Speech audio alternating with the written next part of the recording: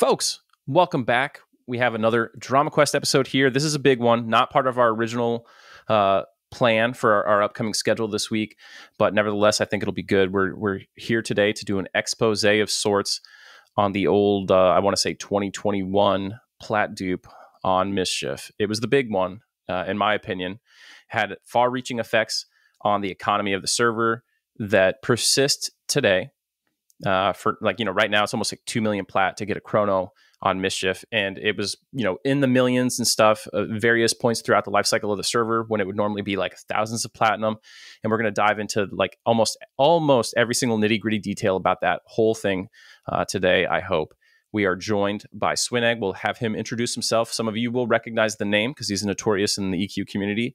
But before we do that, first, my sponsors here at Patreon. I've got a lot of people to thank today because it's been a while since I actually recorded. My previous episodes were back cataloged for a while I was recovering from surgery. So today I need to thank a lot of folks. Here we go. Ominous, thank you so much. Mike, Eric, John, Schnell, Big Schnell, what's up, man?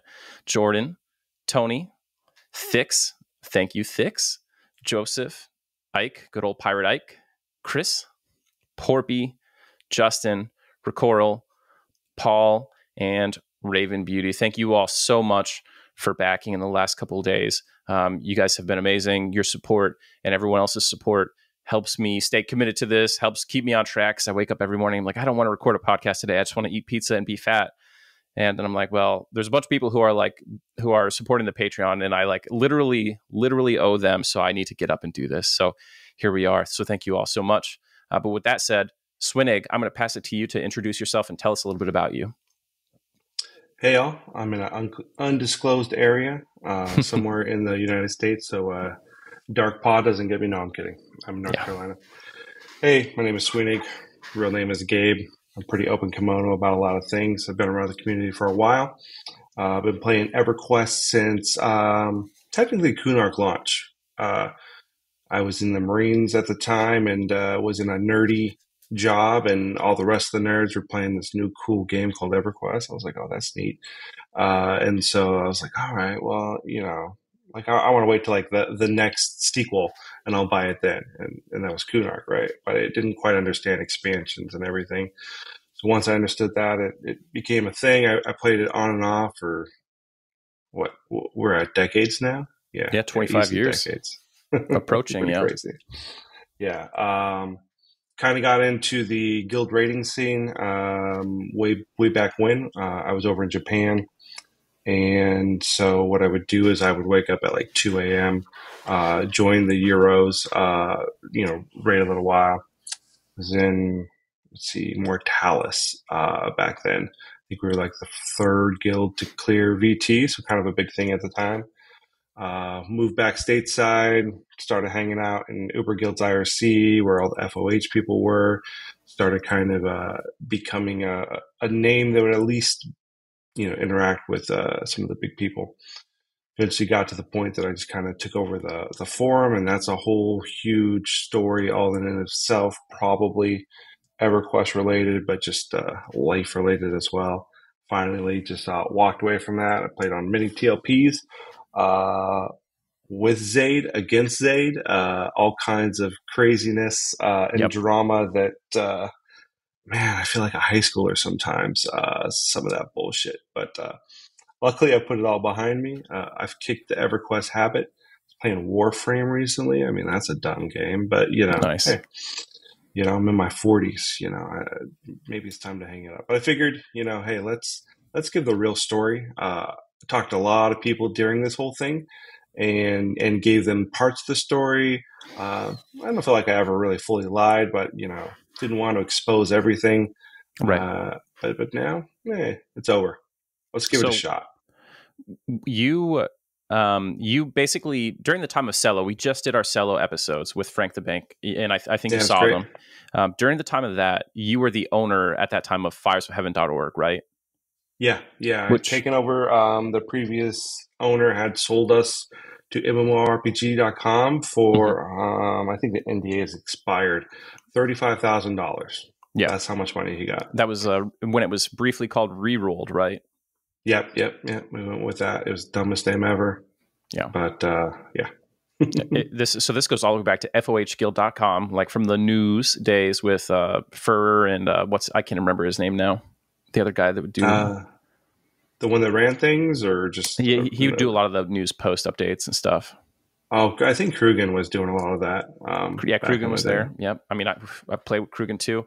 But yeah, so I mean, it's a kind of a legacy of hardcore guilds and everything. And when you became the owner, you became sort of like a fulcrum, like of people wanting to give you secret knowledge to like curry favor or impress you. Like when you're at the top of a pyramid, people just come to you with shit all the time, right? Yeah. And then, just kind of, I've been pretty open about what I did, tech, IT. So, now I work for a big cybersecurity company. So it's always been kind of on the edge. And, you have people that just think like, oh, if I tell you this, I'll still remember, 98 or something back on IRC. I was in this hacker freak channel, and this guy was like, "Hey man, you want this FBI shell?" I was like, "No, dude, I don't want none of that." Right. Like, why are you bringing this to me? Oh well, I've seen you talking a lot. That's just something I would bring to the table often, where it's just like I'd be on the fringes of things.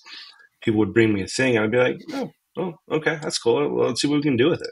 Yeah. So in this community, FOH was a decent enough name. Yeah, definitely was. Now, for those of you who don't know what the FOH forums are, we recommend probably that you do not go there. It's kind of, over the years, it has become like an increasingly shadier place, I would say.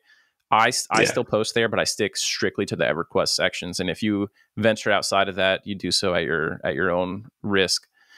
But when Mischief came out, you had already relinquished FOH, right? You walked away from the forum. Yeah. I definitely had walked away from that. It had gone a little bit high into the right and a little odd. And I was like, you know what? Hey, I'm for the community, and so I want the community to still own it. So I'm not going to be that dick that tries to sell us for 35 grand or more. Yeah. I relinquish it back over to the community and let them run with it. Right. I think some people still hate me just because I made some comments about why I left, and what things I didn't like. And they're like, oh, well, you're just a stupid, left-wing cuck. And I'm like, oh, no, I'm pretty damn conservative. Just some things I don't like, with the way that we're going. So, right. But yeah, when there's like a spotlight, never understand. Yeah, when there's a spotlight on you, no matter how small it is, there's people who will hate you. Like there's people who, oh, for sure, who like are. I was like in a Discord for Pantheon. There's people who were like talking about not liking me, and I was like, I don't even know who these people are. Like, how do they not like whatever? You know what I mean? You just can't even give it any thought. So I forget, honestly, were you and I back on good terms? Because there was a period of time where you swapped sides early in Cello, and you and I weren't best friends anymore. For Mischief, were we back on good terms in the beginning? I think that and part of this was looking back, bringing in olive branch. Like, hey, this is a new thing. This is what's going on. Would you like some plat? And just kind of being like, I was kind of a Cello was an interesting time.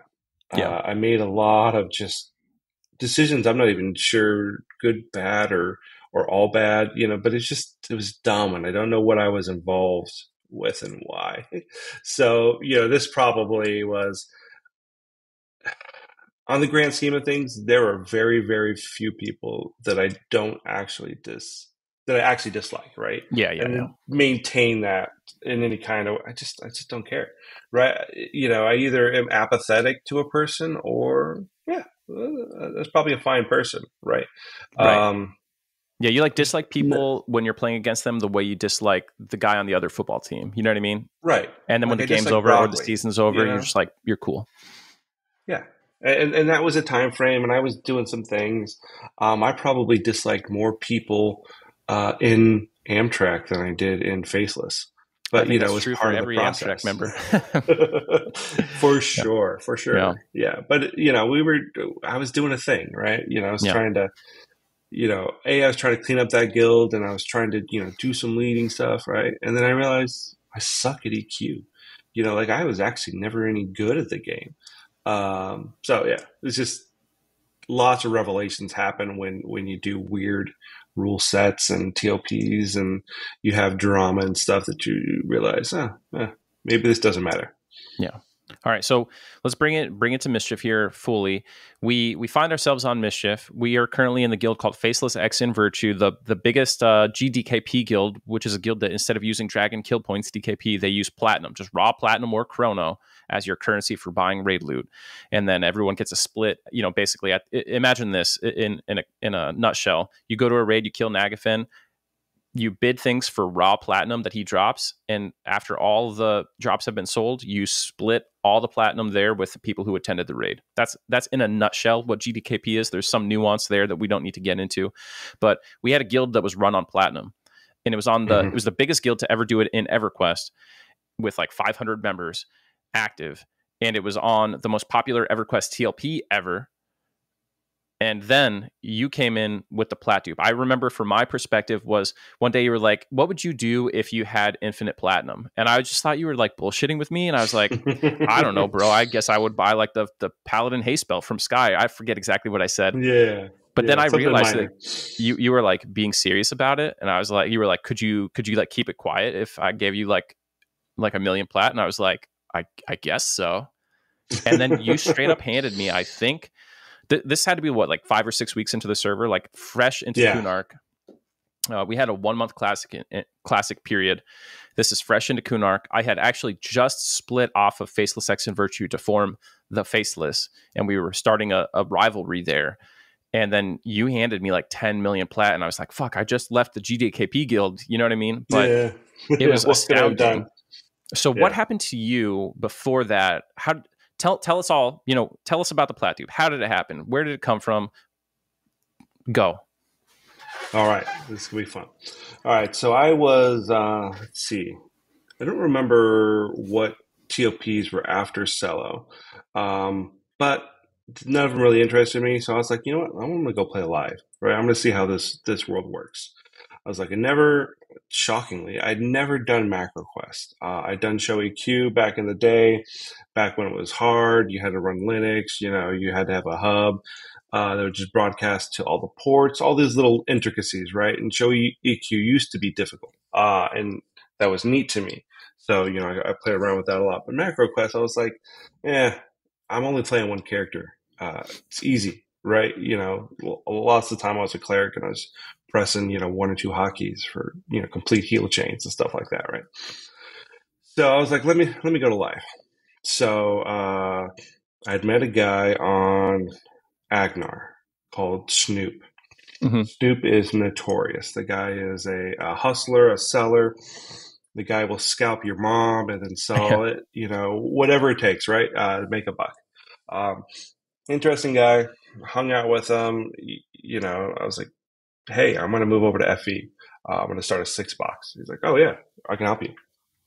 So he kind of showed me the ropes, showed me MQ and everything else. I kind of, hung out in those groups. This was probably around the time that I contacted Holly and was like, hey, let's have some chats, So, went out to, I grew up in San Diego, but I flew out there because I'm, living on the other coast now. We had a conversation, about a lot of different things. And then we had this... And now, at that time that you had that conversation, was that ostensibly with you being the representative from FOH? It was. I can facilitate probably a conversation, and I'd like to, in kind of not quite payment, but I'd also like to get that kind of running back again, where there's some back and forth between you guys and the community as a whole. Yeah, FOH was not the only community, but right. What people don't realize about Holly, sorry to interrupt here, by the way, is the critical thing that's different about Holly Longdale when she was in charge of EverQuest is there's never been a producer before or since that has been more open to just picking up the phone for like random ass dudes that are playing EQ or answering the email. Like she would actually like log into her email and respond to like a ton of stuff, you know what I mean? And she would set up that kind of conversation and she would come talk to EQ Mule or, you know what I mean? Yeah. She would listen to thoughts on like what the next server should be. She directly engaged with the community and it was crazy in a way that I've never seen before or since. Yeah. Yeah. So to me, some people might hear that and be like, there's no way that you just went over to San Diego. And I'm like, with Holly, I could definitely see it. Yeah, it was Holly, Absol, and Jay Chan. Yeah, We all had, we had lunch there at Claim Jumper. It was great. No, it's terrible. But, and we talked about TLPs a lot, and they didn't understand some of the things. They're like, what's this sleeper thing? Why is everybody up in arms about it? Why is this a big deal? it's I was like, well, crazy. It's crazy they didn't understand that. You know what I mean? That they were not like that out one of bit. touch. Yeah, they didn't understand seventh at all. I was like, hey, Really? you guys need to figure this out, with the veteran rewards. They're like, oh, it's not that big of a deal. It's not like it really kind of shifts everything. I was like, on TLPs, on the gray market, you'll spend a couple hundred extra bucks to get something that's got seven, so you could be viable. It's defining. And Yeah, defines the meta at yeah, that time. And God, like if you were a DPS racing with no seventh, you just weren't there. You know what I mean? yeah, yeah, you were irrelevant. You were just Yeah. bottom of the parse, didn't matter. So I will say this: I brought some good to the game, as we're going to talk about how much bad I did to the game, Right. Yeah. Yeah. and that, yeah, I got veteran rewards moved to all accounts. I'm pretty happy about that. AOCs, I got pushed to all servers, which is amazing. And this is probably not that great, but Rizlona, I just kind of helped phrase that into a thing, right? And then Hmm. I think they just did a terrible job of it, so it just made it moot. Were you part Maybe of on the? Mischief. There was a big What's up? there was a big online chat that leaked with Holly, right, where people were talking about what the next TLP should be, Yeah, and then there was a second one where she talked to EQ Mule. Did you facilitate those two things? I facilitated the first chat that you just referenced. The multiple different guilds, Mhm. and I was the guy that leaked it. Mm.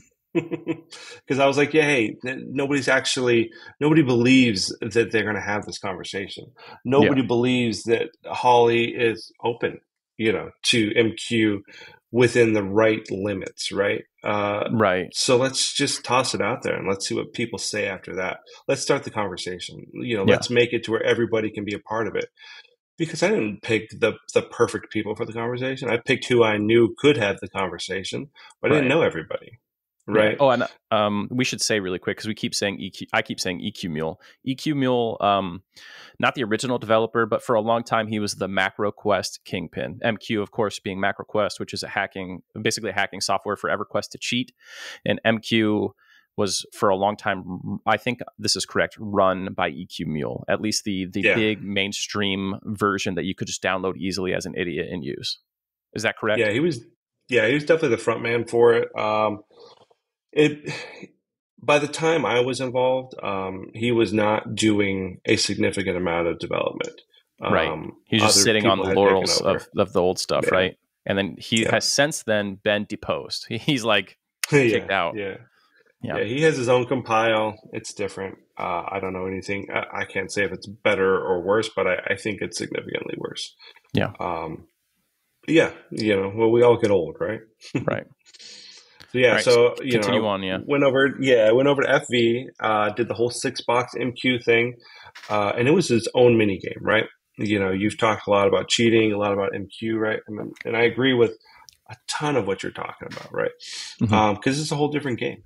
I'm no longer playing a community game at that point.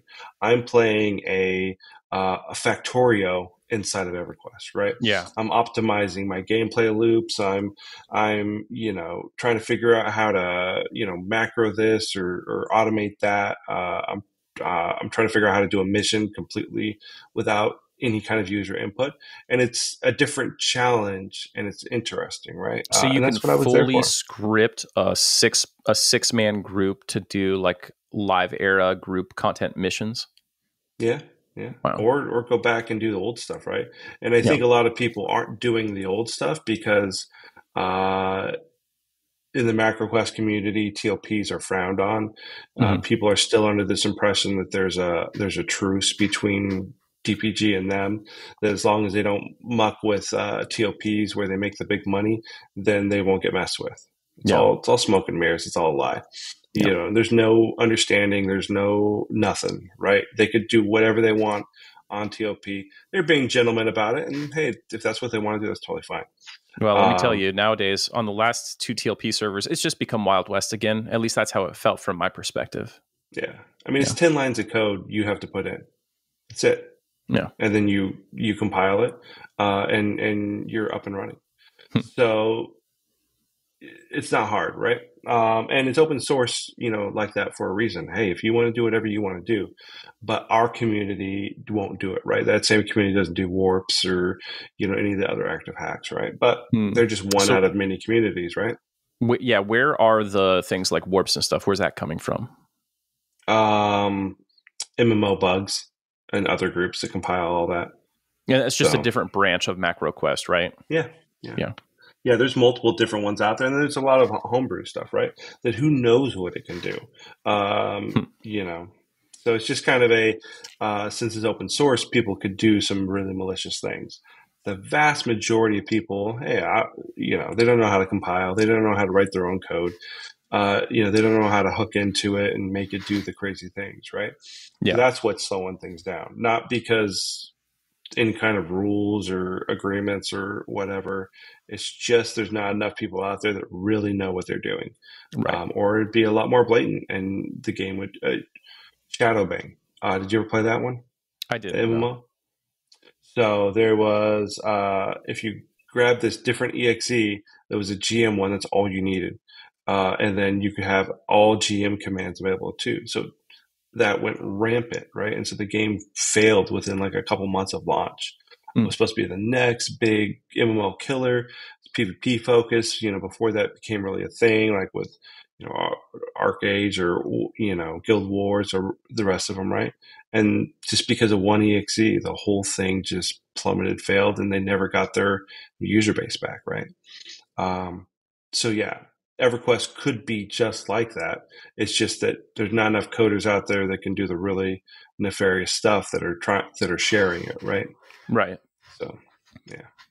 But anyway, so joining that community, I still have my name, and people think at least that, I'm a big deal or something. I get stuff handed to me. One of them was same question I proposed to you because I found it kind of a neat question of what would you do with unlimited plat? So someone came up to you and posed that same question to you. Yep, exactly. And I was like, well, that's interesting. Same exact concept as you. I was like, well, I'm an FV. I was like, yeah, I'd probably buy all the collectibles because those are a pain in the dick to run around and look for. So, then I get those achievements for free. He's like, well, that's it? I was like, well, how unlimited are we talking? And he's like, right. Literally unlimited. And I was like, come on, man, that's not possible. And it was.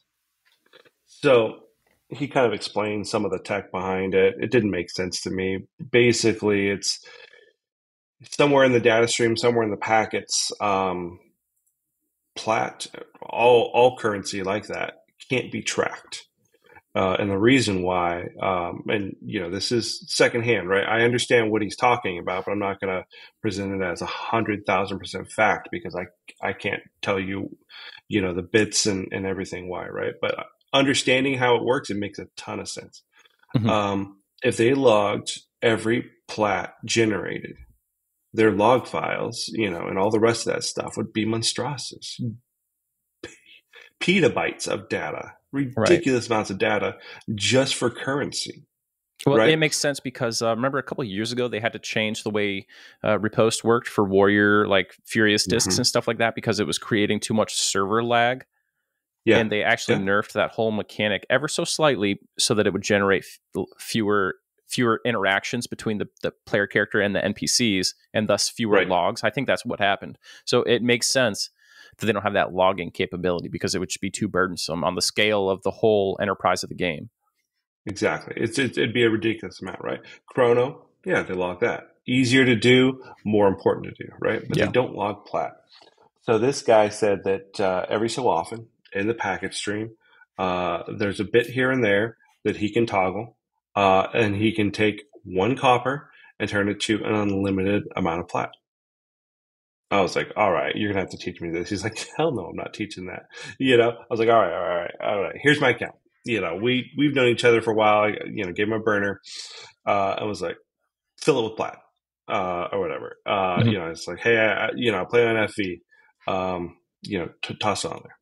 So he's like, all right, it's done. So I log in, and I have 2 billion plat on my character. So I was like, all right, let me see if this just disappears when I touch it.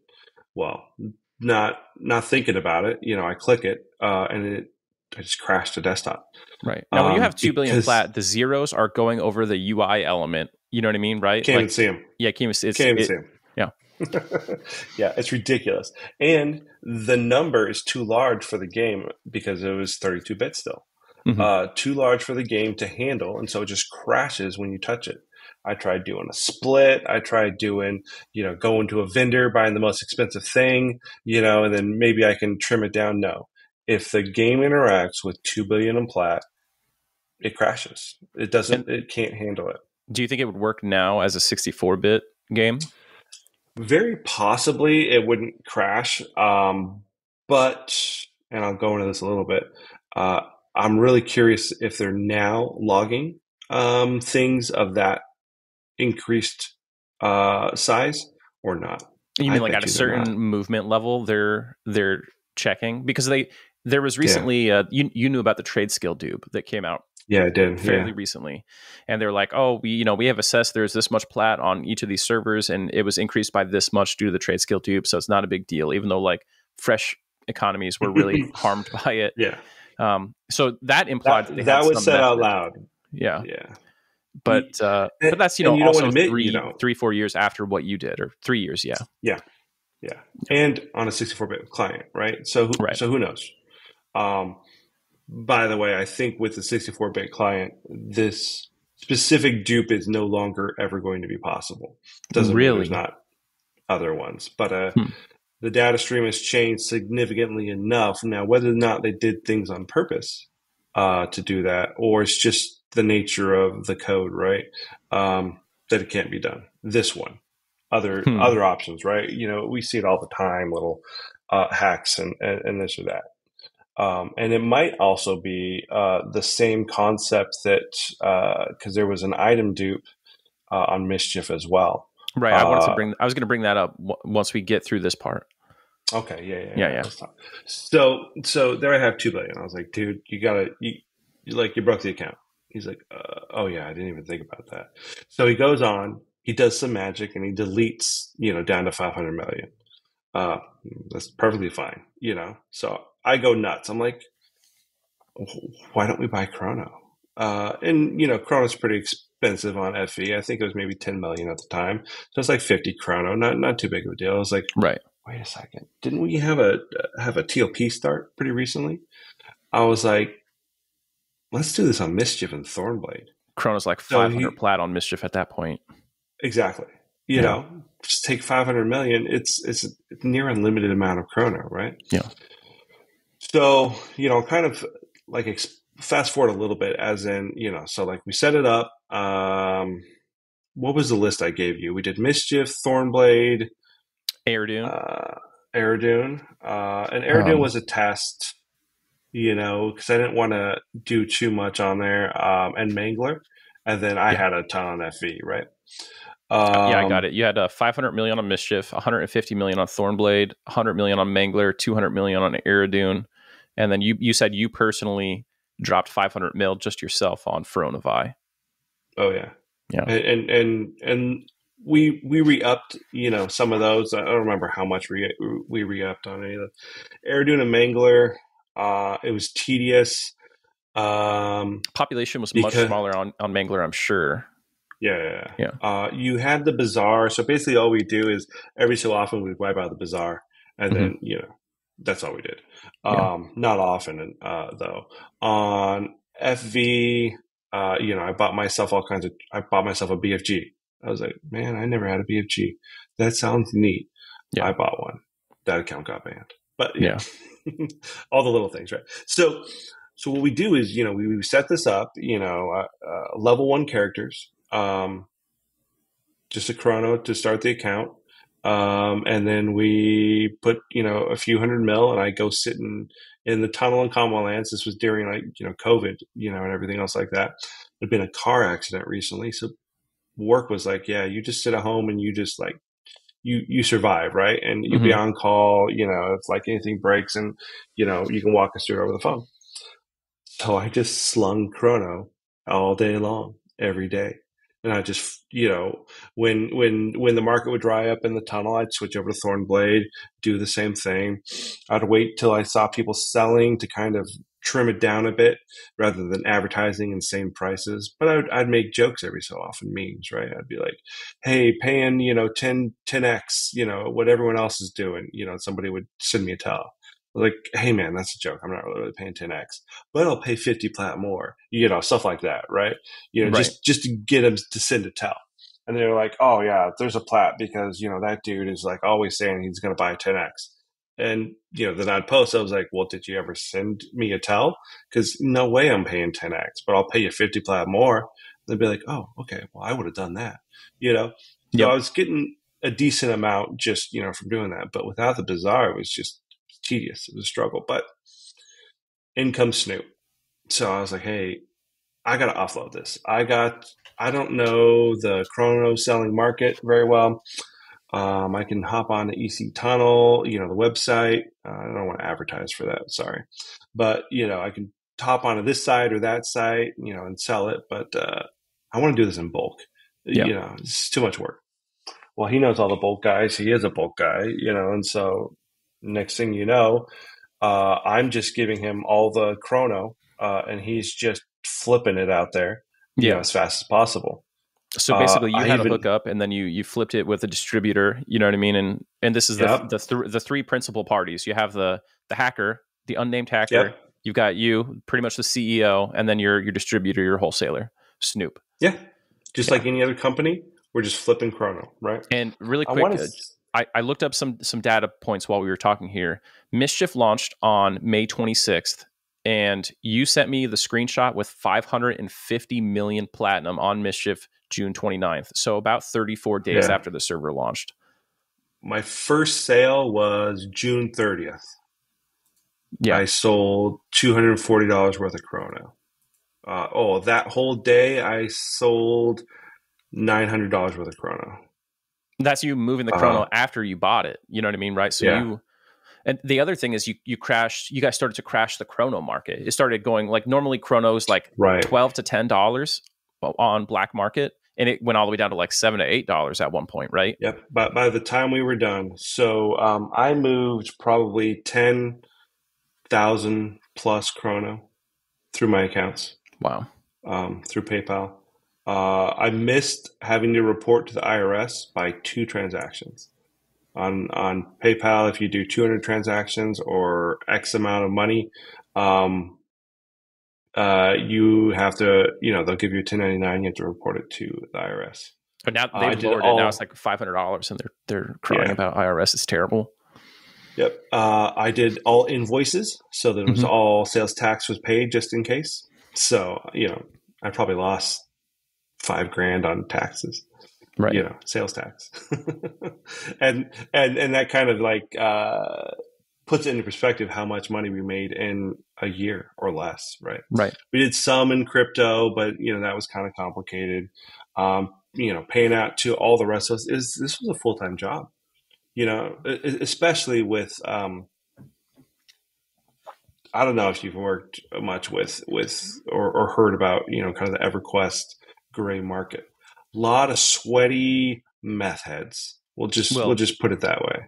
I would imagine it gets real weird when you start crushing the chrono economy on the third party websites, because there are people you're getting into a position where you're in between a person and their chicken tendies. You know what I mean? For sure. Oh And yeah, people get like violent about it. You know what I mean? they do. So Yep, yep. I imagine you got And some threats. it was never fully a threat, but very much a nonstop, wheeling and dealing over 50 cents. Hmm. Like, oh, I just can't do that. I'll do 750. No, no, man. Like I've got unlimited chrono. I did never Yeah. say that, but it's like I'm not going to get strong armed, because you can't afford it because yeah, you bought a chalupa today. Right. Yeah, it's It's not, I don't care, Right. but it was, and our thing was, we were like, well, we'll never sell below 7, because after that, you're just giving it away. I was like, I Right. don't care, dude. Snoop, bring it down to 6. Crash the market. I don't It's free care. money. You're just printing it. You're printing real Right. currency, basically. Yeah. And it wasn't because I wanted more money, but I think at a certain point, I realized this is ridiculous. I had an account. They got 2 billion. Nobody logged that. I shared with you and a whole bunch of other people at first, and then they all came back wanting more, right? Hmm. And they're like, "Hey, can I get some more of that free plat?" I Right. was like, "Nah, like I'm selling it for this or whatever, but like I hooked you up, so you should be good for like the life of the server." No, Yeah. and then they get mad, right? You remember Hannah, Yeah. I remember Hannah from Warrior? Agnar. Yeah, yeah. So he was over with us on Cello over on Amtrak. Well, Hmm. he originally started with Faceless and then moved over to Amtrak with me. And the day after the failed VT run. Yeah. Um, and then in time, he quit. And Yeah. so I was like, hey, man, I'll buy your Warrior from you. Because I was very generous. I've always kind of been doing well monetarily. And if a bro is quitting, and not doing well, he needs some cash or whatever, hey, I'll buy your account, and I'll use it in my stable, whatever. So, Yeah. I switched from Paladin, Holy Forge, over to his Warrior. And ran that for quite a few expansions as one of our main tanks, right? Terrible at it. Terrible. But like I hooked a brother up, right? So he's over on Mischief, running with Crim and crew, I think. And he's like, "Hey man, can I have some of that plat?" I was like, "No, it's kind of been a mess. I really kind of made a mistake. I'm not giving out anymore." Yeah. And he just starts making threats, and he starts giving me screenshots of how much he's reported me and how he's told this guy and that guy, and they're all reporting me. I got mass reported, big time. Yeah. I mean, I No first talked strikes. about it. I just looked it up July 7th. So like a week after we first interacted about it Yeah, on FOH. I didn't give particulars, but remember we were in competition with Faceless X and Virtue, aka Greed is Good, is what they ended up becoming, and they were a plat raid guild, and at that time animosity between the guilds was really strong because we had just split off, and in an effort to basically harm their interests, I revealed it. I was like that face when you're getting paid in platinum on a server with an active Plat Dupe. That's all I said, and yep, everyone went crazy. But a lot of people were like, "You're lying," like people didn't want to believe me. yeah, And then basically a guy who's sort of like an RMT kingpin posted on FOH and he was like, yeah, it's active on Thornblade too. And that guy was yeah. hunting you. That guy was like out to get you. I I I don't know mean, if you I want to hope that name I him or ruined his. anything, but I'll leave that to you if you want to. Oh yeah, I mean, it's pretty public. Eldoran is probably, since I haven't been the person to link it, he is the SG botter, right? He Oof. is the guy that's out there, just every single server doing it. And, he spins a narrative, right? The number one thing that I think was super interesting about all of this um, is the narratives that got spun, Yeah. right? The narratives did way more damage than the amount of plat, Hmm. right? You think about it, 100 million on Thornblade. It's not that much Right. on the grand scheme of things, right? At the Right. time frame, sure, but everything went up in price. Uh, but at a certain point, the plat dupe is everywhere, even though it's nowhere, right? Hey man, like I was buying, Chrono on Bertox, and like the plat dupe is over there. No, it's not. I can tell you for a fact it's not. But the perception was more important, and that really spun the narrative for the economy of the entire game, Now, are and that you was confident fascinating. that the person who hooked you up with it, the hacker behind everything, are you confident Mm-hmm. this person wasn't working with other people on the side to produce it? Or 100%. how confident are you that no other tech wizards out there figured out the same methodology and were able to reproduce it? 2000% on that one. This guy Okay. was a next level genius at the time. Okay. I don't know if he's still doing stuff out there, but he didn't really care, right? He was like, oh, like I need a few chrono to run my own accounts. That's how we started. Hey, Yeah. we're just screwing around. We're just taking this thing and we're just doing our own thing, right? We're Yeah. just buying stuff off the bazaar for our alts and everything else, but we're not really doing anything with it. And we're like, Right. I guess we could sell a few chrono, like I guess we could. I And know that that just got out of you hand. I know that you know this person, you know what I mean, and you have a level of trust with Yeah. them. But for me, a person who doesn't know them at all, right?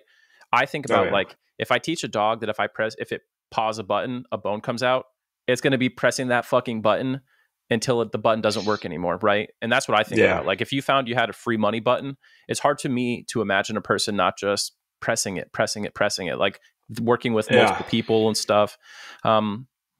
But So here's one reason yeah, why we all quit, right? Because we could have kept going on for a decent amount of time. hmm Could have done another year or two of it. The 64-bit didn't happen for quite a while after that. Our taxes got complicated. yeah, Our personal life got rolled around. Flipping chrono to sweaty meth heads, right? right. It was You ended up walking away with like really, almost 100K USD personally, right? I mean, yeah, I don't know. close. I don't know if you want me to say, sorry about that. Yeah. No. That's fine. DPG is going to be less than thrilled about that. But yeah, and here's the thing. I don't know that we were walking away with the most that year out of what other people were doing. It Right. just didn't happen to do with the Plat Dupe, right? Because I'm not real familiar with as much of the gray market as some of these other people are, right? Because people were definitely just selling straight gear, right? Especially when they could dupe gear and they were just selling the high end stuff, I know you people know? who made collectively in the 100K range as a small unit. They made over 100K in like planes of power on Mischief, selling gear. Not, they were doing what you would maybe call honest RMTing. You know what I mean? Like Yeah, no cheats other than whatever cheats they're using to box at a high yeah, level, but they weren't like using like dupes or anything. And the yeah, economy on Mischief was just fucking on fire 24/7. You could sell anything fast, always. yeah. I'd bet $500,000 minimum a year just off of Mischief and gray market. Yeah. Minimum. Yeah. Might be a million. But it's a decent chunk, Yeah. and decent amount of that goes through DPG, Yeah. I mean, right? So Chrono is a tax that you pay to Darkpaw, right? yeah, and it had to have been bought at one time. Right. So every time I sell one for 8, they already got their 15 off of it. hmm I'm just washing it 100 times, Right. just all these people are just holding on to it just for a minute, Yeah. and the perception just changed the price on everything, right? So if there's a Plat dupe, Plat's worthless. I run hmm my guild on Plat. Now all the items get devalued. They didn't change. Items are still exactly the same. The Right. amount of Plat was still pretty much the same, especially if a year later, nothing else was getting injected, right? And Yeah. accounts would get banned holding a decent amount. So I think at this point, if you could do a forensic, detailed look at Mischief, I bet and each one of those pieces of Plat were like radio tagged, hmm you wouldn't find a single piece of that Plat still, Hmm. just due to the spending habits and the ridiculous things that people will do towards the beginning of the server that ends up in bans. Yeah. Now, Not enough of them, but some. what I want to look at is like you have 550 million Plat, right? Before the market is inflated, like if you were to just drip feed it, you know what I mean? 500 Plat per chrono at day zero of your Plat dupe, 550 million. How much real life money is that? How many chrono is that? Right? Like what's Oh, 550 mil yeah. divided by 500? Obviously a little bit unrealistic, but just as a thought experiment. Yeah. Yeah. Let's see. Let's do 500. It's like a million. basically a Yeah. million chrono. Yeah. Yeah. And If you could have maintained it. if you sold it at like the fair market rate, a third party at $10 a chrono, you're looking at $11 million. Yeah. Yeah. It's crazy. It's a lot of But but it yeah, doesn't you work can't out do anywhere it. like that. No, Yeah. you can't, because the narrative gets. So let's say I didn't give any to you, right? Mm-hmm. And so you didn't say anything, didn't give it to, anybody else. They didn't say anything, because I touched both sides of the aisle on that one. Yeah. I had friends all over. I remember Let's you see, I showing me the think, screenshot. You're like, somebody's sharing this screenshot. And I was like, I have the screenshot, but I wasn't like the person who was like sharing that shit around. That yeah, 550 mil. Like, I think other people had that, right? yeah, yeah. I had probably 3 different people I gave Plat to, Yeah. Not a super significant amount with what I had, but a super significant amount that they should have been set for life, right? Yeah. Or at least the next 3 to 5 years of the server. Yeah. But not one of them, and this isn't a complaint, but not one of them kept their mouth shut, Yeah. and they probably kept it in a small circle. Yeah. But it's impossible, right? It's Everyone tells all the two classic. people, everyone knows. Yeah. Exactly. And so if I had not have done that, I think it would probably have taken maybe a full month for the chrono price to go nuts. Mm. And then it just would have been the realization of, why isn't there any chrono, and why is, Spidey senses would have got triggered. Right. And then after that, it's a free for all. Greed is Good was really smart. They were really smart about it because they caught Snoop. They figured out who was the person. They did. And I think that actually took heat. That took heat off you, because some people were starting to be like, "Oh, it's Swinnig," and I was like, "That's not who I heard it was." I was just trying to like smoke screen just a little bit.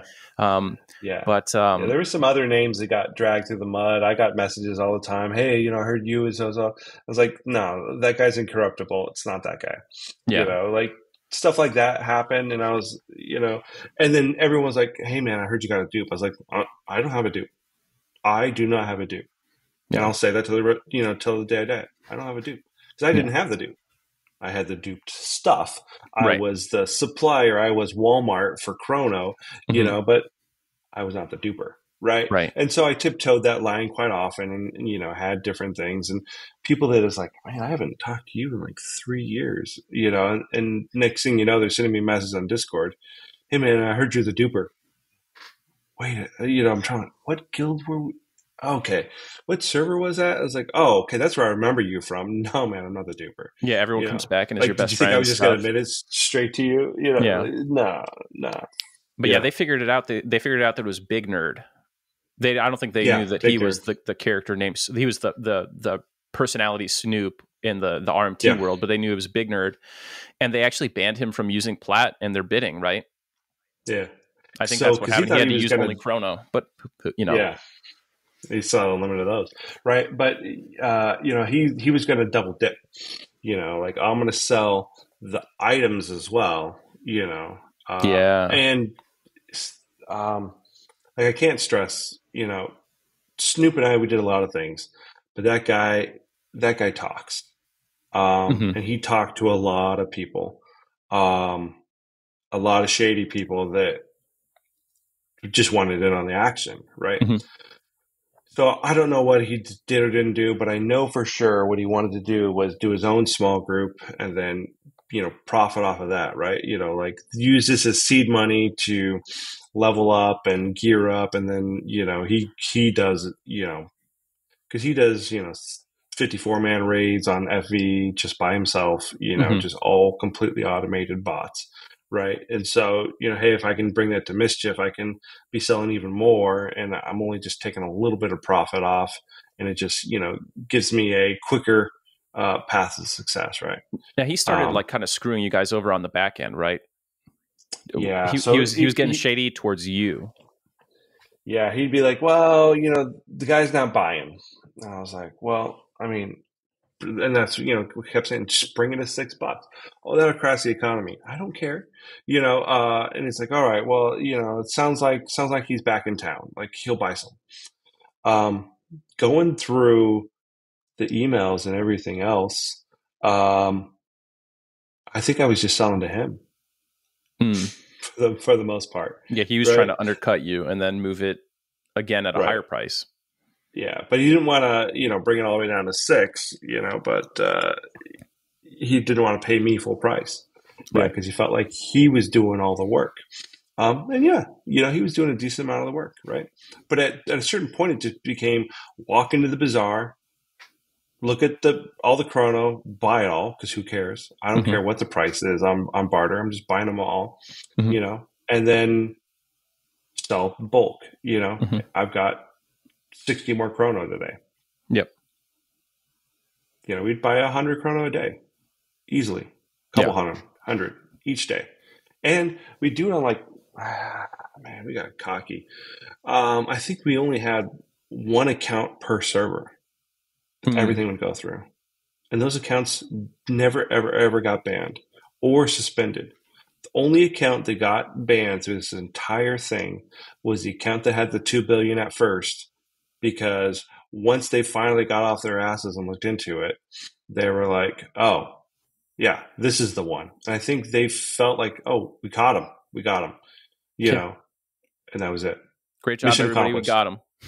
Yep, Saddam's threw the dead. banner up. Yeah. Woo, victory. Right. They didn't catch shit. How I didn't get a long after single that email. was it? 6 months, maybe? So 6 months after you started, they banned one account. No. Like 6 months after I ran out of Plat. Oh, great. Yeah. So like after I was already months. done. Yeah. Yeah.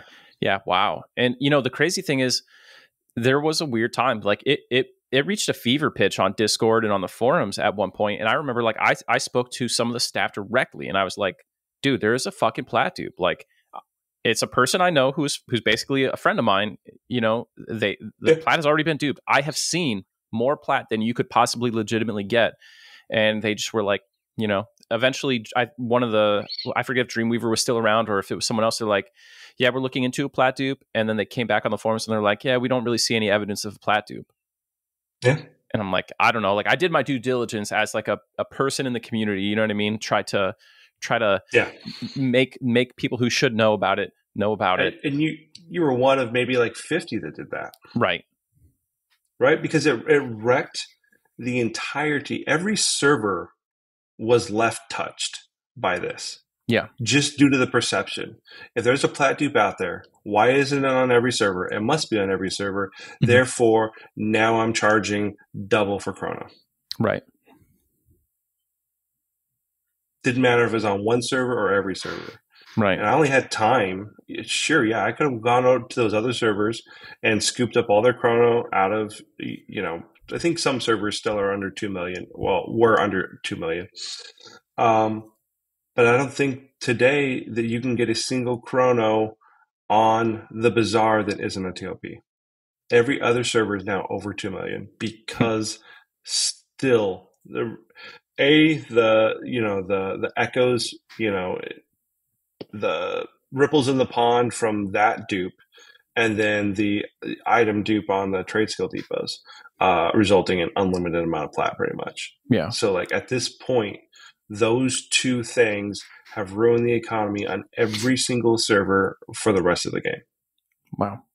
Now, on Mischief, there was a second dupe, not a Plat dupe, but in Velius, there was someone who had a capability of duping items by like crashing a zone. Yeah. You would have to crash the zone, so it was really loud. But you could dupe items, right? You could do one bag at a time. I mentioned this to one of my friends, and they were like, that sounds ridiculous. I don't believe you. But I was like, no, dude, it's legit. And a lot of the hacks, right? I heard about one that if you sent the packet for eating food to the server, just kind of replayed that like with Wireshark or something else like that.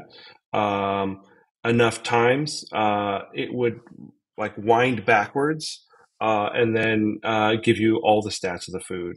Or you could, send the same packet, but for another slot, and it would give you that item again. Or it would, increase your Plat, based off of that. So like, there's all kinds of just weird interactions in the game throughout the years that are just like, that's how you did this? That's insane. Now that one specifically, I know has been patched forever ago, but that's one of the ones people are like, hey, how did this happen? I was like, I think it's something about sending the eating food packet, and then the people that you would then also find out a lot about the person. They're like, no, that was patched in such and such. I was using that back then. You're like, okay. You're now a shady person. Right. You're on now that side my of the fence. checkbox for a black hat, and like, right. maybe I don't trust anything you hand me from now on till, Yeah. So that was kind of a red herring I would throw out, was that packet. I remember hearing that because, I was always trying to figure out like how the Plat Dupe was done, like what was the methodology. And the food packet thing was something multiple people were like, yeah, I heard the Plat Dupe was caused by like this sending the consuming food packet. And I was like, I don't know what you're talking about here. I'm just like the local idiot. So I never would have figured it out anyway. But people also have this tendency to think it was something that you could do like in game, like put something in a bag, close the bag 10 times, open it and parcel it. They think it's that kind of shit. And I was like, no, I'm pretty sure it's like what people would colloquially call an active hack. Like it's something that you are doing behind the scenes, so to speak.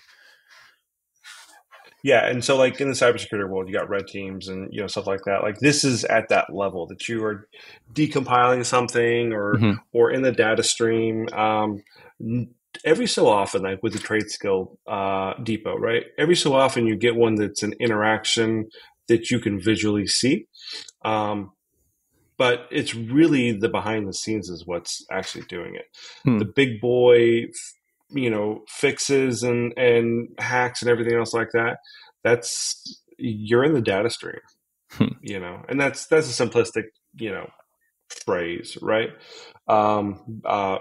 Beerus was duping bags of gear, right? And he's handing me them.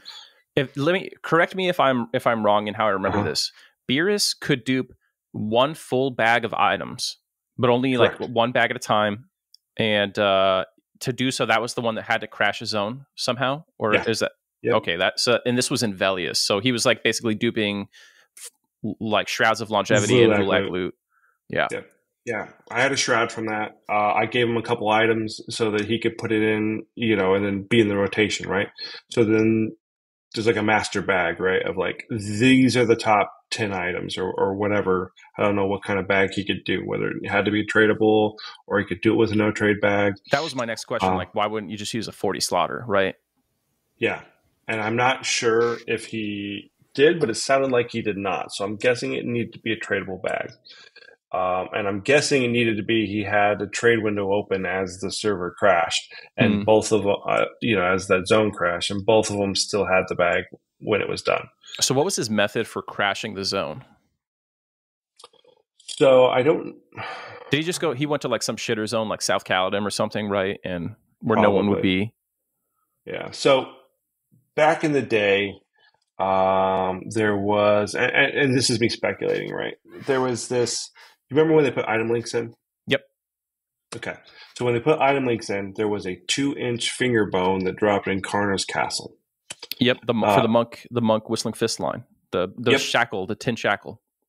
Yeah. And if you linked it in chat, in OOC or something, that zone would crash. And because they weren't escaping special characters. So it's real easy to, go over into a zone, check to see if the mob was up, link that out there, and it would just crash. And then you'd log back in, the zone would be back up, and you'd check again to see if the mob was up, right? Every time the zone came back up, it would reset the PH or named check, right? You might have it named very wrong. Potentially, yeah.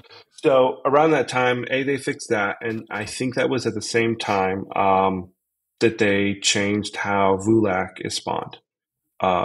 It's a ring. Right. Instead of this, he could spawn anytime a zone crashes or not. So I found that one actually. That was me. I didn't put a bug report in, but I sent it to some friends that were in a high level guild, and I was still, low B at the time. And I know they played with it. So that kind of shenanigans and stuff is what I assume was happening. Toxin do you remember on Cello when they added crash zones? When they added the spell name to the logs that would appear in game, like so when you cast a spell, it would say like carrot spell name cast carrot. Yep. And like when a mob casts center, this was notorious. If you had your log file on and like a mob cast the spell center, it would I heard that it was centering your log file, like all the text in it.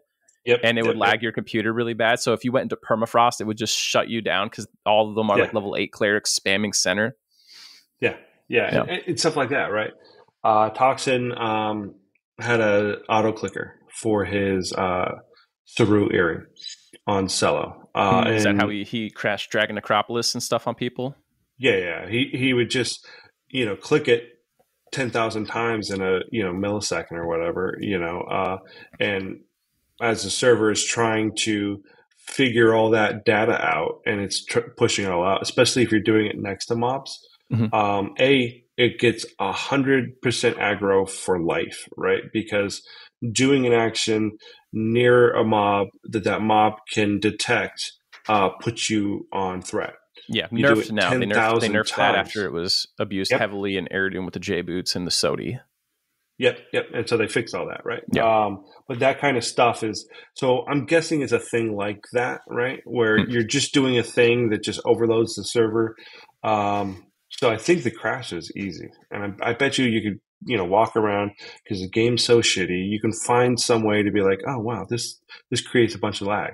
If I do this 10,000 times really quickly, well, then, hey, that zone's going down. Right. And MQ just becomes the means of generating it fast enough, right? Now, it's important for people important for people to understand that you say this as a person who was for several months an officer in Amtrak, the guild that the people in question were from, right? Like Toxin was in Amtrak when he did that on Cello. If you watch the previous episodes, we talked about it. So you were an officer in there, so you have a little bit of the inside look at how that kind of shit happened. Yeah, and some of it, right? I don't know why, but when I joined that, I was like, I'm gonna clean this place up, right? I'm gonna make this, a little bit better. Not into great detail, but I thought I was getting one thing with Faceless that I was not, and so I was like, okay, well, let me go to the other side, and then as long as I work on cleaning them up, hey, that might be better. They didn't do half the shit around me that they did around any of the rest of you. No excuse. It doesn't mean they weren't doing it. I was very naive and just going, well, if they're not doing it around me, they're probably not doing it. No, they're doing it all the time, right? Yeah. And I didn't see everything that happened around me, but it was a little bit better. So, hopefully that, if St. Peter someday is like, all right, well, let's bring up your EverQuest logs. I'm like, no, bro, like, just send me to hell. Like, let's not say these out loud because this is awkward. This is a bad look. But yeah. But some of that stuff, like that, right? I had no issues with Toxin, or anyone else doing that kind of thing to keep aggro on a mob. The mob's there. It's not breaking the encounter. It's just he's not going to switch to somebody else. Right. We could do the pet trick or this trick in North TOV, and that's okay. Well, some people might think it's not, but there's certain things that's like, I'm playing with a really old game that's got a very terrible engine that's being coded at this point by what amounts to a startup, that doesn't really know what they're doing anymore because all of their new coders are kids at this point. Yeah. Well, there's like two tiers with the NTOV one. Sorry to digress here, but there's two tiers of exploits you used to be able to do with the mage pets in TOV, right? Because the mobs are perma-rooted. That's what opens it up. You could throw the two mage pets on and let them spam taunt and fight each other, and the mages would just stay out of summon range. Yeah. And they would build up a ton of threat, and then you go and you taunt off it and you fight the mob. But some people +1, realize... you're now the... Yeah, some people realize you could just keep them, you don't taunt it, and the mob basically doesn't fight. It won't use spells and AEs because the mages are out of range, and it won't summon them if they're far enough away that they're totally out of summon range. Yeah, that's different. Yeah. Yeah, and that's breaking, right? Right. Keeping aggro. Well, and I think probably most players, if you really sat them down and said, explained those two scenarios, they'd be like, yeah, I'm okay with the first one. Right. Maybe I'm okay with the second one. Probably not. Because it just reaches a certain point where can't fix all the bugs, Mm-hmm. you know, and I can't be responsible for something that, how many of the people do you, I mean, here I was a part of a lot of conversations about that in multiple guilds. I didn't even know the second one was an option. Yeah. We might have been doing the second one. I didn't see it. Mean, you know, the thing with that is like with the infinite aggro, functionally infinite aggro that you generate with the clickies or the mage pets, it's not a big deal because guilds rarely have aggro issues anymore anyway. Yeah. All it's changing is how early you can enter your burn, right? Realistically, like, hey, we could burn some time. seconds faster. Because there's also like, you could just roll in with a Shadow Knight and then taunt off of a harm touch, and you're going to get functionally the same impact. So it's very minor. Yeah. The second one is egregious because the mob no longer fights back, right? You're like, it's just a loot collection machine. It's a guild hall dummy with a chest. Yeah. So, but like so many people in a guild, they don't even understand how the game works, right? A lot more bodies out there. Yeah. I will admit this, and I know a lot of people probably don't think I understand this. I'm a bad player. I'm a really bad EQ player, I think. I don't think I understand a lot of the mechanics sometimes, and I just fumbled my way through good enough, right? And I would say, we'll call me middle of the road, right? I'm not quite bad, right? But because I've played enough different classes at different times that I picked up a few things, right? There are probably at least half the guild, the entire guild, that's below me, that is just infinitely worse. And you're just carrying that body through the thing. They don't understand how that encounter works. There's probably raid leaders that don't understand why that interaction works the way they do. You know, okay, well, the mage is out of range. It's got 100% aggro because it transfers from the pet.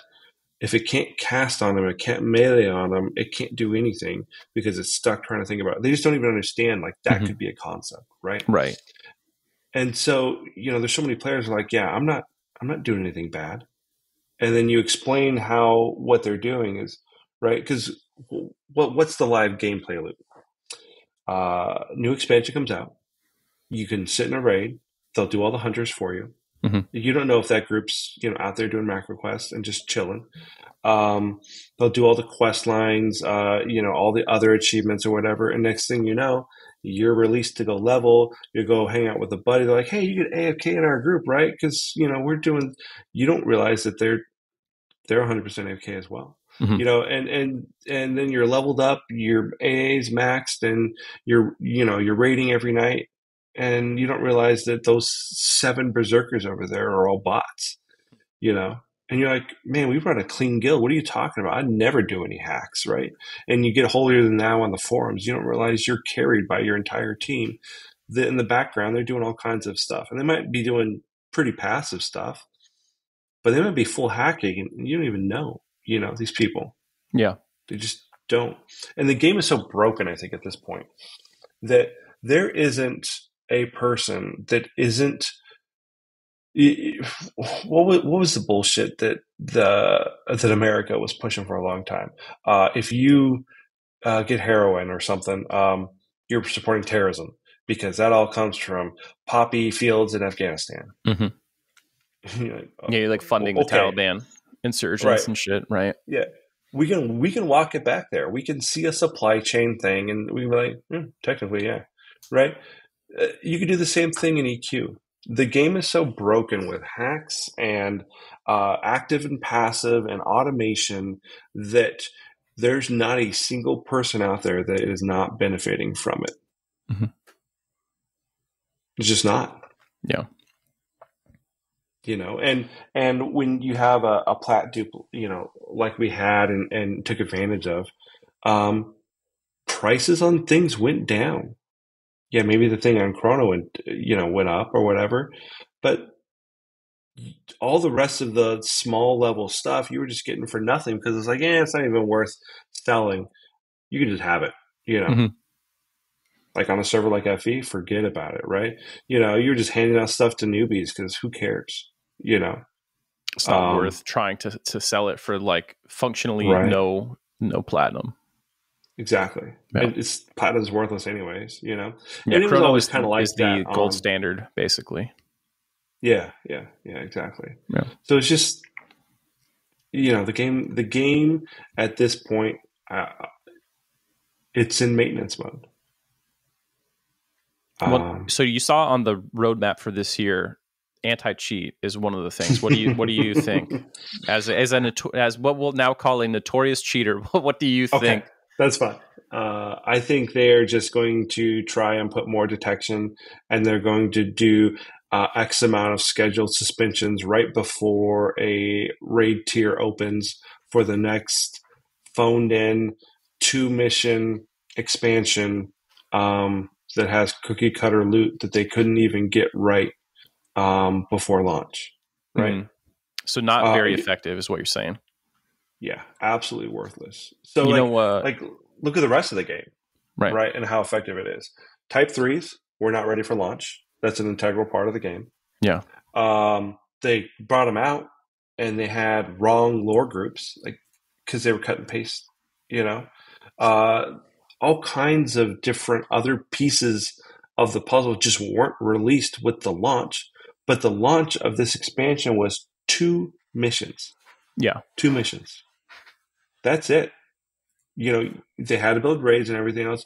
2 missions. So if you're not a raider, right? If you're one of the other 85% probably of the game, here or there, you've got 2 missions that you then just grind out for the next year to get a evolving item that drops, so that you can then all those achievements you've already unlocked just automatically make it evolve, and then you just wait till the next year. You want to hear something funny kind of about get that? Launched right. Yeah, go for it. So you talked about like them doing, they'll probably just do the waves in line with new content releases. This last Mischief expansion dropped a day before the live raid tier was released for the next expansion. Mm-hmm. So they did a suspension wave the day of the Mischief expansion. Like I think like 12 hours after Mischief new expansion launched. I'm going to walk you back really quick. We'll go all the way back to the Buried Sea, and we'll say Faceless finish, and then a competition. Okay, so Faceless finished, and then 3 hours later, our competition finished. Secrets of Fade they finished about 40 hours after us. SOD they finished they finished 5 hours after us. Underfoot they finished 6 or 7 hours after us. Oh wait, sorry, 2 days. They finished 2 days after us on Underfoot. House of Thule, the expansion with the suspension wave, they finished 10 days after us. 7, 1, 2, 7. What happened? Yeah. What happened? Why did it take them 10 extra days? What happened? Yeah. It's funny how that works. And I think it's just because our expansion launch lined up with the live content release. Yep. And I 100% agree. I think a lot of the devs care more about live content, than TLP. Like they didn't even know the sleeper was important or understand why, right? When you met with them. So obviously, yeah. But if it would almost fix the problem from a rating perspective if every time a TLP expansion came out, they timed it with a suspension wave. But then we know that suspensions only hit like 10% of the people who are actively cheating, seemingly at random, right? It's like a shotgun blast. And what's the point of a suspension? Yeah. Does anyone playing EQ not? Let's change that. Does anyone using MacroQuest? And I've sat in that Discord for a significant amount of time. Does anyone really think that what they're doing is A-okay? No. Yeah. Right. They know what they're doing. Mm-hmm. Right. And they ask about it all the time. Right. You get a whole bunch of idiots that are just like, is this detectable? Why do you care? Well, if it gets detected, won't I get a ban or a suspension? Yeah. I mean, it's what you're doing is wrong. Right. It's 100%. All of it is detectable, and it is detected, but rarely do people actually get suspended. Right. And so, and it's really, like you said, and we can go on for days with multiple different people, talking about, dev corruption when it comes to treating their guilds or, or just helping a guild out of, we'll clean out your cheaters for you, Hmm. or we know the other guild cheats. And so we'll clean out their cheaters, um, but and I've listened to your drama quest about that Hmm. cheating as well. It's like, yeah, you, you'll get one character suspended out of your 40 that are all doing automated raids. What's Yeah, okay? speed bump. Yep.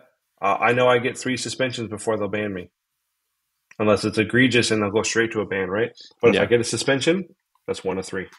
I guess that one sits on the bench for a little while. Hmm. That's it. And it's not like 3 per lifetime. It's like 3 in a year, right? I Because noticed they that don't actually publish anything. normally they do 2 suspension waves. Like fully, I Oh think yeah, they're fully automated 2 suspension waves per calendar yeah, year, and it's 3 suspensions to be permabanned. yeah, So it's set up so that no one ever gets permabanned. yeah. Yeah, but it's just enough to show that they're doing the quote unquote right thing. Right, But without when they don't eliminating a even customer. understand, yeah, but when they don't understand what the right thing is or not, you know, but the game is broken. So like how are you going to expect the players to care to not cheat, Yeah. right? You know, and like I said, like I fully admit exactly what I'm doing, right? Hmm. This whole thing was open kimono. Yeah, of course I wasn't talking about it during the time, right? You know, because well, I'm not even sure they'd even shut it down, right? With the amount of reports and people, coming forth with like, hey, this is irrefutable. This is happening. Hmm. Yeah, we don't see it. The fact that Yeah. it took So after to ban me, yeah. what do you think was up with that? Why was the response so late despite all the reports and so ineffective?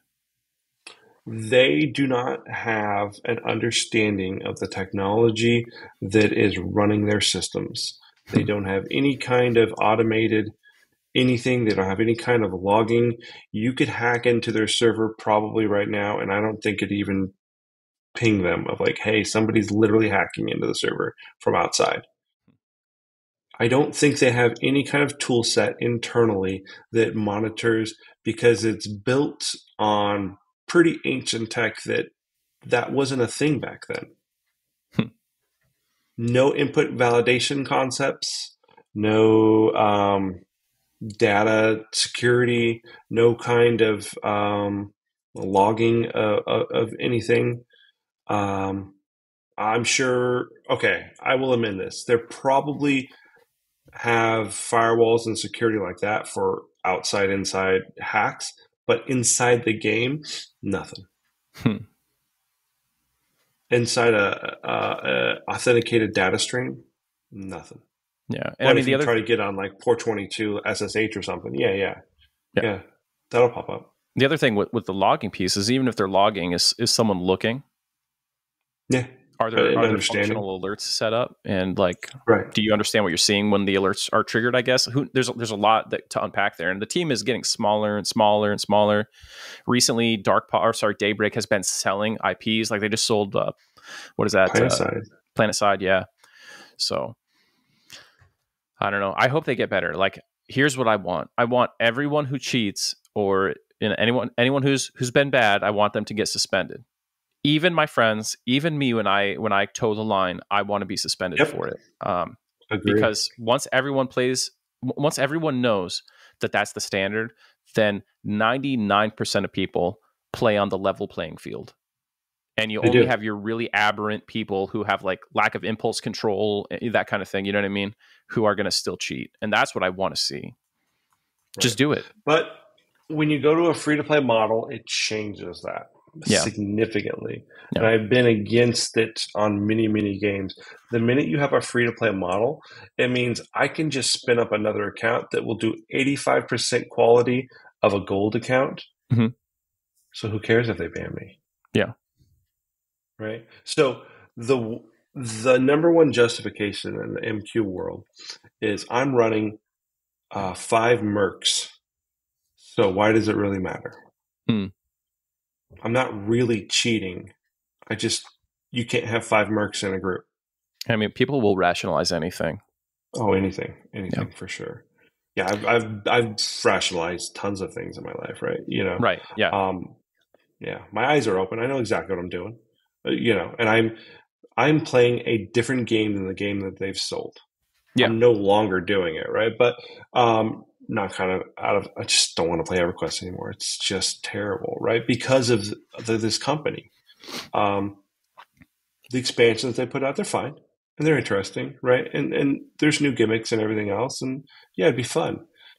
But the game that I'm playing is a single group solo. Right. How do I automate it? And there's other games I can do that in. Yeah. Now, personally, I like a lot of what Jay Chan has done. If you've noticed, if you've just watched the news, Jay Chan has done a tremendous amount of work on the back end of EverQuest to improve how it functions, like the move to 64-bit, streamlining achievements. Like now when expansions come out, they launch cleanly. Remember how it used to be like rubber banding through zones on TLPs and like you couldn't load into certain areas? My experience in the last year, forever. yeah, it's very smooth. She has done a lot leading the initiative to improve kind of like the skeleton of whatever quest is. I think the last piece of the puzzle with what we can realistically ask from the company, given its size and age, is just somehow cleaning up the cheating stuff. And if you do that, it's as good as it's going to get. I mean, nothing is going to release Kunark 2.0 like size expansions anymore, right? Yeah. But they've got to move to a new engine, and that'll fix it. You're still going to have active hacks. You're still going to have a whole bunch of other stuff, right? But it's not 25 years of knowledge of how to poke holes in it. Yeah. Now, your friend it's not flat databases. Your hacker man background guy, do you think he would ever reveal the exact methodology to the team so that they could like make sure that is totally, you know what I mean? If he no longer has an incentive to use it, would he ever be willing to share some of that with them to help them fix it? I don't know if he would do it even if it was something that could still happen, right? But I also don't think it's ever doable again, right? With the move to 64-bit, there'll be a different method, right? And somebody will find one, right? And maybe it'll be him or another friend, that's all in that space, right? But also, there's no incentive. There's no bug bounty. And that's how you get the hackers to be. You're familiar with bug bounties? Yeah, I definitely get it. But do game devs do gaming companies have bug bounties normally? Yeah, quite often. Yeah, but even if you're not getting paid right on a bounty, they're not open enough to have a dialogue, right? Yeah. And that comes back to the conversation about Holly being open and willing to communicate. If you would have had this Mischief hack under her to email her, this is the step-by-step process, she'd crack skulls until it got fixed. You think so? I think she would. And that's mostly because 99% because you could initiate the earnest dialogue with her. Yeah. And she'd take it at face value, right? So during Cello, right, Plane of Storms, it was a big deal, right? Yeah. There were tens and dozens of picks. How? Nobody knew, right? My people were like, we didn't do this. It must be a GM just wanting to have low drama, spinning them up to everybody's benefit, and they don't want to announce it, so they don't have everybody rushing over here and crashing it, right? It's probably delicate or whatever. So I went to Holly. I was like, "Hey, can you announce that like this is a new thing?" She's like, "I'll look into it," and she looked into it, and she's like, "I don't know what they did, but nobody can tell me how it's working." And so I was like, "Okay, well, we're not hacking. Something else is going on." No, we were totally hacking. I come to find out later, right? And they're like, "How could you do that? How could you talk to Holly?" I was like, "Well, we're innocent. Why wouldn't we?" That's how naive I was, right? That's how much, well, I also thought I understood the tech behind, a lot of the active hacks. Yeah. I didn't. They were doing something. I don't know what it was, but they were doing something. And I didn't find that out until like a year plus later. I was like, oh, what an idiot, right? I went to Holly, had an honest conversation. Hey, this is what's going on. What can you do? And she's like, yeah, my GMs can't find anything. So, and then her reply was, so you guys must be doing something okay. You're fine. I screenshotted that email and I passed it around during that time frame. I bet everyone had a good laugh internally. Yeah, everyone thought, it was doctor that I just, on your side, right? Yeah. They're like, oh, okay. Yeah, that email's legit, and it was. But she didn't know what was, but the point was is she put the effort in. Right. Yeah. The plane of water. The going through the whole thing like out of bounds. Yep, I taught Absor that at that lunch. I was like, all right, you line up, you keep walking, and then you get above it, and you can walk all the way to Kornoff. He's like, we'll fix that. Yeah, you know what? It's funny to think like with an hour, if with like one EQ dev and an hour and a laptop, you could get so much fixed. Yeah. This one time, and they fixed that one. This one time, like Pip and one other dev were just in my Twitch stream. And I was like, oh, hey, what's up, guys? Like, let me show you like every exploit I could easily reproduce right now. And it actually all got patched. Some people were mad at me. There was like, the taunt pool patch where you could like taunt and things would come with no social aggro. I showed them that. I was like, watch me like run into Unrest with IVU, taunt the boss and move before he can hit me, and then like train him to the entrance and he'll come totally solo because my IVU never broke. And it got fixed in the next patch. Yep. VT, they're like, yeah, that one is too difficult due to the way the zone files were built. Yeah, we don't VT's have a that fucking technology mess. again. Yeah, there's like holes I showed all it to over them, the place. and they're like, oh yeah, we would love to fix it. Yeah, yeah. So they care here and there, but they're limited, right? Until you switch engines. 64 probably changed a decent amount of the hacks available, right? DX11 probably brought new hacks back in, because it's such a disaster. The new UI is broken. I would bet you that there are tricks and things for that. They're just hacking onto a client that's so old you can't secure it. Yeah. I think you're running a long legacy time ago, code. like over 10 years ago now, the source for EQ was leaked to Mule and those guys, right? A lot of talk, right? And I think at this point, anything that you have attached to EQ Mule's name, consider it a lie. Really? You just put like a little asterisk next to it? Yeah. Yep. Okay. And it's like, maybe it happened, but assume it did not. That conversation where he supposedly made a deal, I have been told explicitly by several people that should know that conversation never happened. Really? Wow. Never happened. The whole like keep MQ off of TLPs and then, and truce. Yeah. Yep. Didn't happen. I asked Holly about it. She's like, I don't remember having a meeting with him. She's like, maybe he met with somebody else, right? Because you never know, right? And so as a leader, that's, I don't use a lot of definitives unless I know for sure. Yeah. So, like I said, put an asterisk next to it, probably a lie. Yeah. The guy has been shady enough. He built a pretty strong community, around, and mostly clean, right? The people doing active hacks aren't even an EQ Mules group, right? Yeah. They're, separate. EQ Bot, MMO Bugs, those different people. Yeah. Fry runs MMO Bugs. Good guy. Great guy. Just has a different view on what can be run.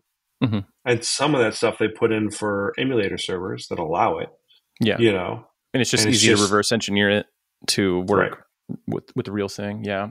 I've had a dev be really receptive, not in like getting rid of a hack, but I was like, hey, in this progression line, if you were to use a hack, I was like, let's imagine if you had a rogue and you just wanted to sneak to the end of every one of these things and then drop your task and then add other people, you could finish it. You know what I mean? And those other people wouldn't have to do anything. Or if you wanted to just warp and do it in 1 second, the same principle. And they changed where the tasks were completed. So where the tasks locked, because the tasks only locked at the very last step before the turn in to complete it. Right. So they're like, now when you request it, you get a lockout, so you can't spam request more to get a whole guild through with a warper, and it locks on request. You get a lockout timer. So boom, you can't add people and you can't just spam through them, because I was worried that there was a group of people who were going to basically knock out progression in like 20 minutes by having a small team of people who were willing to covertly warp, then task add. You know what I'm saying? Yep. I've seen it. Yeah. And I recently did that the other way to help out. So the new Darkpaw Tower thing, right? Mm-hmm. You had to like do this whole long thing to create this key. And then the key would get eaten, when it's done, right? Mm. So you couldn't run, multiples of your characters. But like, it didn't make any sense, like why you built the key and you turn the key and then the key disappears. It's like, that's not how keys work, right? Right. Yeah. So then they realized, like, hey, that's kind of dumb. And so, or it was a bug, right? And so they fixed it. So now it's like, once you make the key, you've got the key, right? So you can be a little faster for your next group, not insanely faster, right? So they listen, just some of the biggest things are so, deep into the system. It's just hard to make sure that you can weed them out, right? So when they make a comment, make a thing on the roadmap of, increased cheat detection or something like that. It's a platitude, right? It's just a banal comment out there of just like, yeah, that's what we're working on. And they're not working on it. They just aren't going to be that successful. Yep. And that's kind of the feeling I got. Now, before we wrap up here, is there anything in the story of the Mischief Platinum dupe that we missed? No. I think we got most of it. It was a pretty interesting time, pretty quick. Got in, got out. Could have done way more. Mm-hmm. We just couldn't find buyers, and we just didn't really care, right? It was kind of like I took some of my family members out to a $700 dinner. Yeah.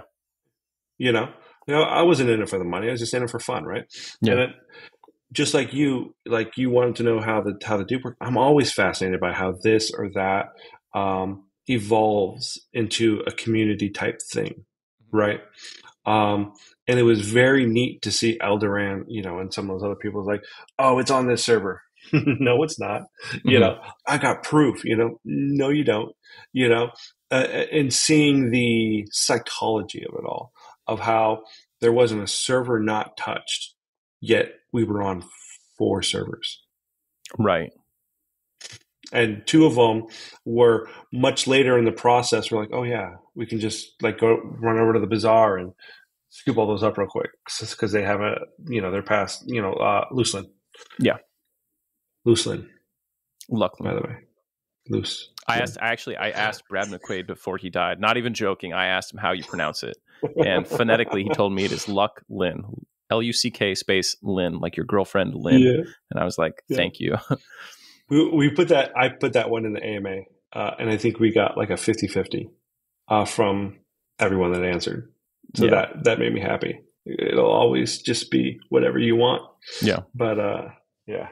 There's always those pronunciations. It's like, what? As long as you don't say Iskar, we can be friends. Okay.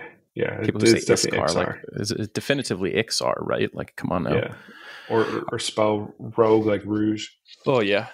All right, Swinnig, this has been awesome. Joel. Thank you for coming on and helping us kind of illuminate a part of the EQ history that was mysterious, that people didn't know about even till today for a lot of folks. And I hope that no one is ever able to replicate what your 3-man operation was able to do.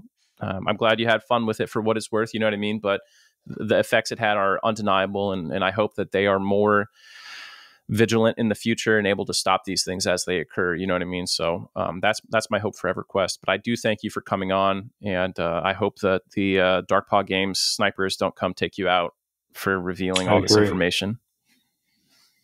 I hope they learn from it, right? Yeah. That's the real goal.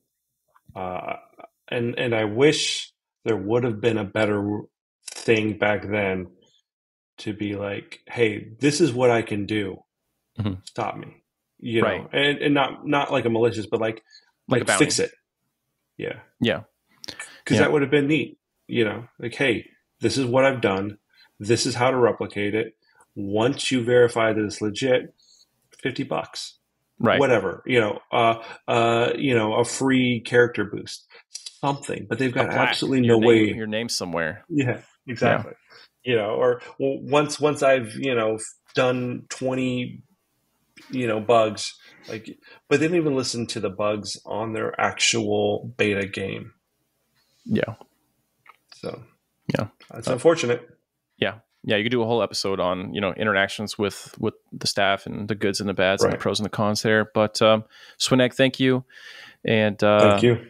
With all that said, Swineg and Zaid out. DramaQuest over. Thanks, folks. Bye.